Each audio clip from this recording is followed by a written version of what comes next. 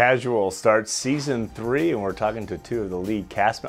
I hear Tommy in my ear, and Michaela will be joining us in a minute, and it'll be the first time talking to Tommy, but he just said like connected. And Michaela, what's it like working with such a smart person like Tommy who gets connected? Oh Wait, my God. I'm sorry. Did he pay you? I love this. I love the way this is going. This is how we're starting. I object. It's actually, okay, Con Jackson, I'll tell you, it's pretty great. All right? Is that what you want to hear? It's awesome. I love it. I would never trade him for all the hunks in the land.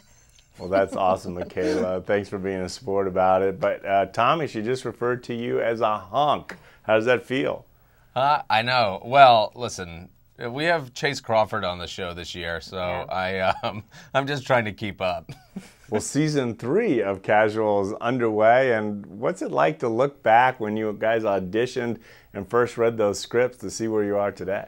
It's crazy. I met Michaela. We knew of one another, sort of, but we met at the screen test for this show, and quickly became thick as thieves.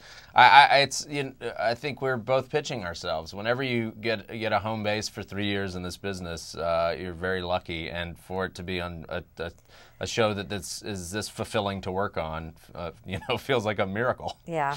It really is a dreamy time, and I joke about Tommy being a hunk, but he is. So, lucky me. Well, Michaela, let's get you in here. Your character, just share with us how it has evolved and how you've enjoyed that over these 3 seasons. Oh, that's a fun question. Everything. I mean, it was always in the minds of the creator, Xander Lehman and Jason Reitman, who really helped find the tone and the look of the show and helped with, wrote the initial script with Xander, that there's a sense that Valerie has to have somewhere to go. So, when we first meet her, she's coming out of this sort of a dreadful marriage, and she got married and had a kid so young, and for 20 years that was her life. And now she's suddenly, foisted out into the world and has to interact with other people, which she didn't count on. And, I think it's been great to watch this progression of sort of uptight sort of therapist who dresses like a kindergarten teacher into somebody who's out doing her thing and other people. She goes on a run this season. Yeah, it's been very run. Exciting to watch. Yeah. She's a man-eater. So what encouraged you guys to write this first episode of season 3? Well, they invited us first, which we felt very fortunate. Both of us moonlight as writers and have been creators of shows in the past, and I guess put it out there that we would love to write on the show.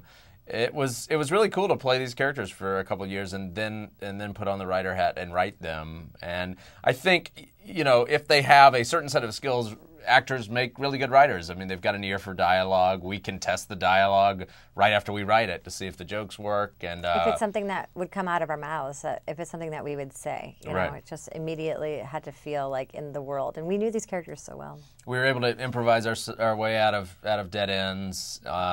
Writing my niece, your daughter, was a little bit of a challenge. Jumping into Tara's brain. Yeah, because she's like an alien species to us. She's like one of those really smart millennials that we don't know how they work. I was not that smart at that age, no, so I couldn't get there. Yeah.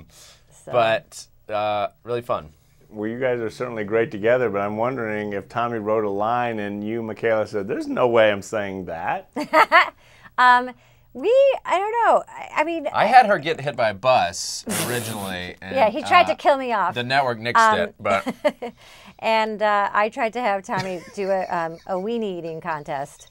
No, none of those things happened. But we wrote really well. We sat side by side in front of a computer and took turns typing, and basically, we would just spitball what the scenes were about. We were in the writers' room breaking the story out with all the writers, and then we would go off and write the episode together. And it was just really fun. We'd take breaks to hang out with my dog, and she had a very new dog at the time, Jeff, and he's wonderful. Jeff wrote a lot of it. Jeff wrote about a third of it. Yeah. No, it's episode 308 that's out today that we wrote together, and I think one thing that helped is we wrote it over the holidays last year, and we're able to spend A good chunk of time together just talking about We it. kind of ruined our Christmas vacation writing our this episode together. Right. But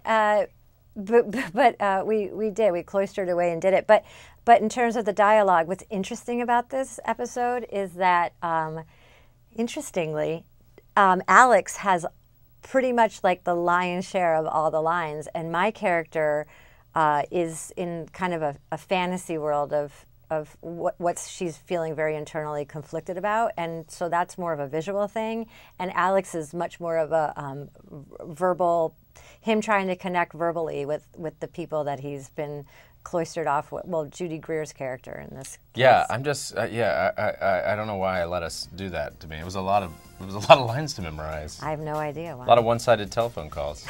Well, I certainly can't wait for season 3 to come out on Hulu. You two are great together, Michaela and Tommy. Thank you so much for joining us and bringing such passion and joy to the set today. Thank you. Thank you very much. Thank you.